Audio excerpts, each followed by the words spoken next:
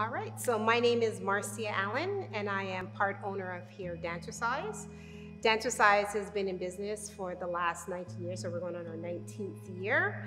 And what makes, I think, us different from a lot of the other studios is that we're very family oriented. And not to mention, over the past 19 years, we've given out about $60,000 worth of scholarships to families and in need so that we can keep the children dancing. And for the first part of COVID, we couldn't get subsidy. We couldn't get rent subsidy. So we didn't know what was going to happen.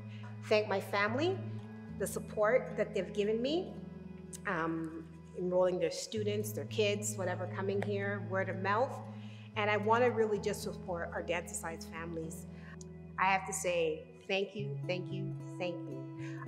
Without them right now, our doors wouldn't be open. We'll be shutting down. There are many studios that we know of that have closed their doors, who's been open for years. So we're just trying to, if we can weather through this, we can weather through everything. So with their support and with their knowledge and them, a lot of them, give us the support. Hey, come to Dancercise, great studio. So we see that on Facebook all the time. We're always thanking them.